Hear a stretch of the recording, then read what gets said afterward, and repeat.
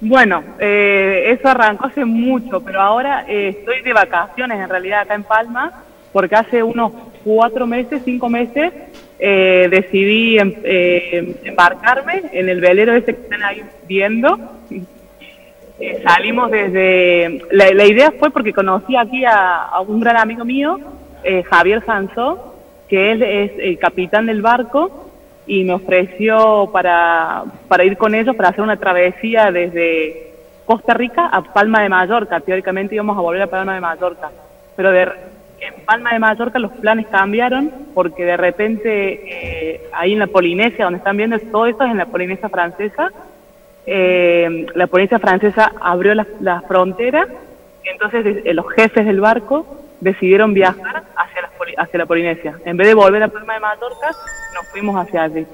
Así que hace 4 meses que estoy por aquella zona, por el Pacífico, navegando y increíble, unos lugares maravillosos, maravillosos. Y ahora estamos de vacaciones aquí porque la Polinesia está completamente cerrada por tema COVID. Está todo cerrado, cuarentena total nuevamente. Así que el barco está en el puerto y nosotros, bueno, nos vinimos para acá. A Mallorca también a pasarla mal. A pasarla mal. Me imagino lo que la debes estar pasando allá. Estás viajando en velero, me imagino una experiencia única, algo que a nosotros particularmente acá nos llamó la atención. Contanos un poquito cómo es esa experiencia en alta mar. Increíble, la verdad que no había navegado mucho así tanto tiempo y me acostumbré súper rápido, pero bueno, tiene sus pros y sus contras, hay de todo.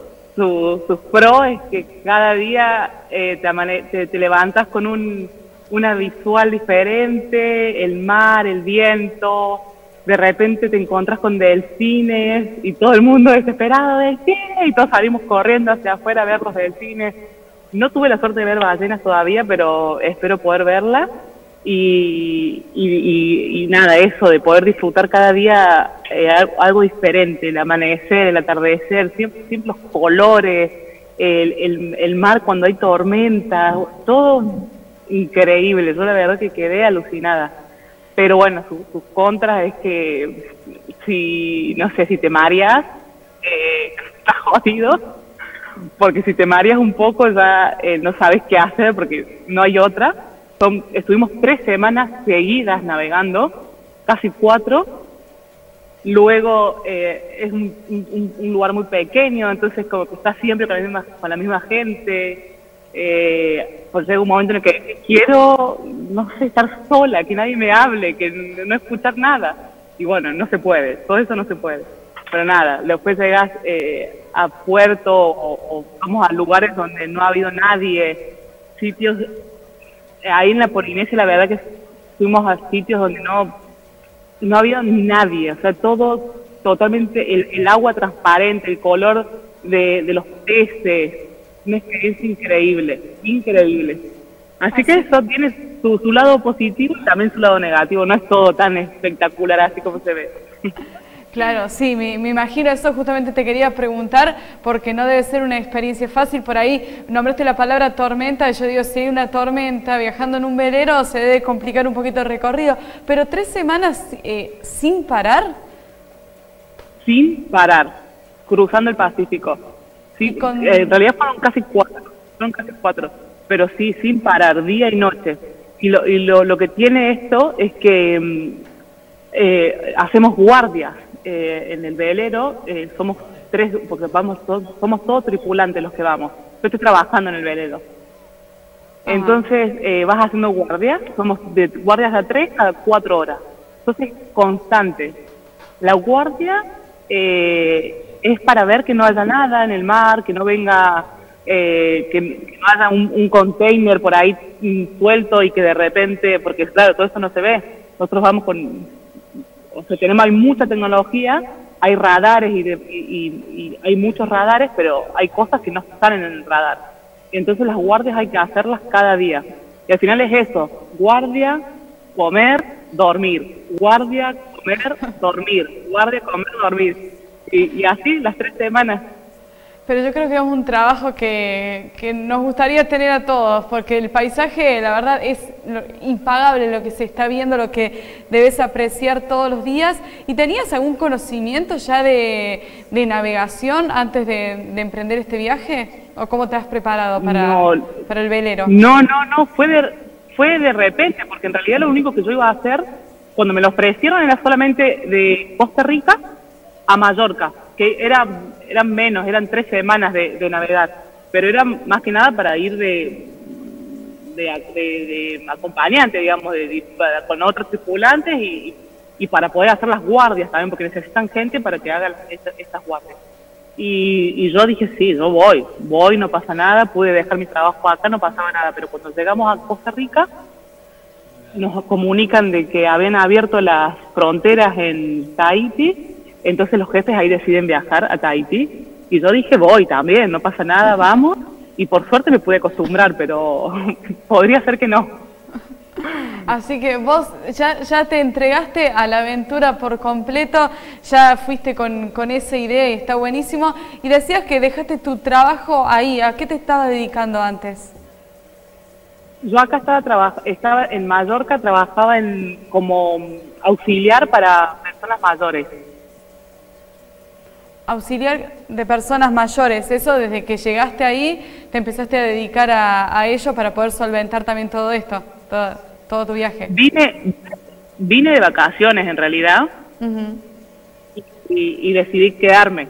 Yo en Argentina estaba estudiando administración de empresa y bueno, tenía mi trabajo y vine de vacaciones con mi hermana y con mi prima y decidí quedarme a vivir acá porque la verdad es que Mallorca también es alucinante, se vive súper bien y bueno, y ahí fue poco a poco, tuve varios trabajos y ahora porque trabajo en el barco, porque si no, no es fácil. La Polinesia es muy caro, es muy caro. Y no dijimos nosotros al comienzo, creo que sos de Córdoba, sos oriunda de Córdoba y allí te estabas dedicando entonces a estudiar administración de empresas, estabas trabajando y así de la nada tomaste esa decisión de dejarlo todo. ¿Cómo reaccionó tu familia? Bueno, muy contentos, la verdad que súper contentos. De hecho, ahora hace 4 meses vino una hermana. Hace 3 meses vino la otra. En poco me los traigo a mis padres y a todos, que vengan. Sí, ya te los querés traer a todos. ¿Cuántos son los miembros de tu familia? Tengo 5 hermanos, o sea, somos 5 hermanos conmigo. Y ya me traje a 2. Así que de a poquito te vas trayendo a todos. Sí. Estoy feliz de la vida. Se te nota y eso es lo importante, porque también te tocó atravesar todo el contexto de pandemia, tarea que no es fácil. Recién mencionabas también que está todo cerrado nuevamente por los casos de COVID. ¿Cómo sobrellevaste todo eso, todo ese tiempo también de aislamiento y demás? Porque, bueno, en los países europeos estuvieron muy complicados también en lo que fue el año pasado sobre todo. Sí, la verdad que al principio un poco mal, porque al estar lejos de la familia, como era todo tan raro, que nunca nos esperamos. Yo de hecho iba a viajar a Argentina, tenía un vuelo para viajar a Argentina y me lo canceló. O sea, se escuchaba esto del COVID y que estaban cerrando fronteras, pero era no puede ser, no va a llegar acá, no va a llegar.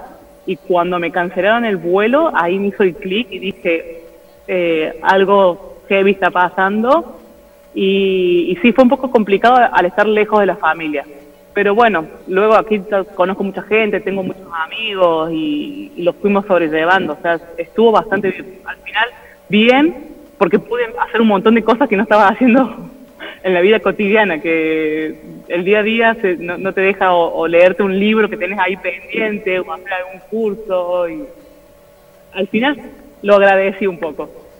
Claro, la idea es buscarle también el lado positivo, ¿no? Y la pandemia lo que nos permitió a todos, yo creo, más allá de también tener estas conexiones vía internet y demás y estar más en la virtualidad, es el conectar con uno mismo también, ¿no? Decías leer un libro, buscar esos espacios que antes por ahí no podías tener, eso también te trae un poco de relax y vivir otra experiencia, buscarle el lado bueno. Decías que te rodeaste de muchas personas allá, ¿muchos de esos son cordobeses o te encontraste con muchos argentinos en este tiempo?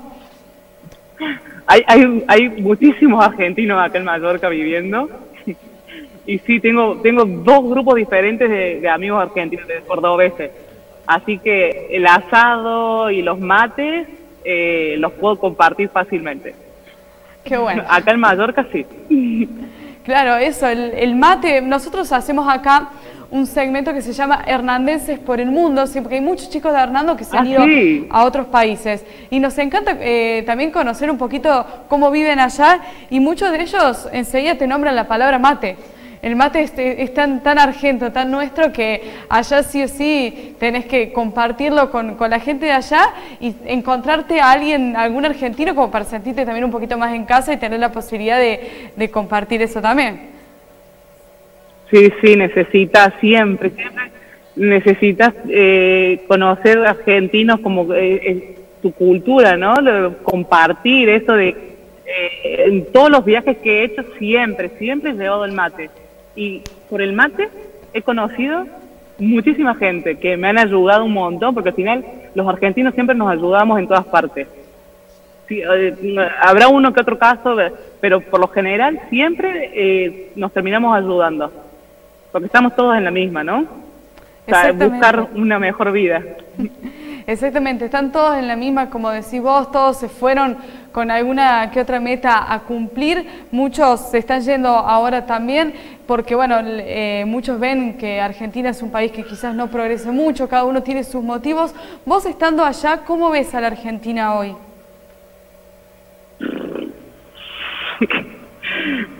Para mí no podés progresar en Argentina. De verdad que me cuesta mucho hablar del tema porque amo Argentina, amo volver de vacaciones con mis amigas, mi familia, todo, pero me da una pena que no puedas progresar, que para comprarte, no sé, una heladera, ahora como salió hace poco el chico este que publicó que se había comprado una heladera y que era como la gran cosa, y acá es súper accesible, o sea, cualquiera puede llegar a comprarse una heladera, un televisor, o si se te rompe la plancha, te vas a un chino y te compras una plancha por 20 euros, por 10 euros, o en la basura. Bueno, mi hermana de hecho hace 2 días encontró una plancha en la basura, la habían tirado y funciona súper bien. Y te vas armando de cosas así. Entonces como... Claro. Es calidad de vida, no sé. Es una pena que en Argentina no podamos llegar a esto. Sí, es muy distinta la vida en los otros países, eso nos hemos dado cuenta a medida que hacemos las entrevistas con los demás hernandenses que están en distintas partes. La mayoría de ellos está en Europa, muchos en Australia también, así que se han ido para aquellos lados y nos han contado un poquito cómo rinde, ¿no?, la economía allá, y uno acá ve que por ahí cuesta un poquito más. Pero ya, Fer, para ir finalizando y no robarte mucho más tiempo, contame la experiencia de ser Miss Universo Córdoba, que te pregunté hace un ratito por WhatsApp. Pero eso fue hace muchos años, ¿no? Claro, pero bueno, nos llamó la atención. Es que ya, no sé, haber pasado 7, 8 años, ¿no? Y creo que a Hernando he ido a hacer alguna entrevista a chicas para presentarse al Miss Universo Córdoba. Bueno, estuvo muy bien, estuvo súper bien, fue una experiencia maravillosa, viajé por todas partes, conocí un montón de gente también, fue una muy, muy linda experiencia. Claro, estuve en Hernando. Así que conoces acá a Hernando. Mira, no, yo te preguntaba porque justo mi compañero Ignacio me dice, pregúntale si no fue Miss Universo. Y yo te había investigado y esa data no la tenía, entonces digo, ¿cómo no? Voy a cumplir con el señor conductor que tenía esa duda también. Pero bueno, una experiencia rica, en fin, que te ha ido nutriendo de conocimiento, de cultura, y eso también te lleva a donde hoy estás. Sí, totalmente, sí. Bueno, pero bueno, claro, digo, fue una muy buena época y me trajiste recuerdos también. Está bueno, que sean, mientras que sean recuerdos buenos, eso es lo importante, parece que así es. Bueno, Fernanda, te agradecemos mucho por esta comunicación y te deseamos lo mejor del otro lado del mundo, viajando, recorriendo en ese velero, esa experiencia única que estás viviendo. Buena vida. Y hacemos, si quieren, un vivo cuando vuelva a Tahití. Cuando vuelva a la Polinesia, si quieren, hacemos un vivo. Y les muestro ahí un poco de barcos. Encantados, encantados, estamos en contacto, ya tenemos nuestros números, así que vamos a seguir en contacto para hacer otra nota pronto. Como no, recibirte es un gusto y compartir también un poquito de tu vida, esas lindas imágenes que estamos viendo, que la verdad, como decimos siempre, tenemos un poquito de envidia sana. Pero y las temperaturas que tenés allá, ni hablar. Acá, bueno, acá está, el clima está un poquito raro, no sale el sol, no sabemos si va a llover o no va a llover, así que tenemos un poquito que envidiarte, ¿eh?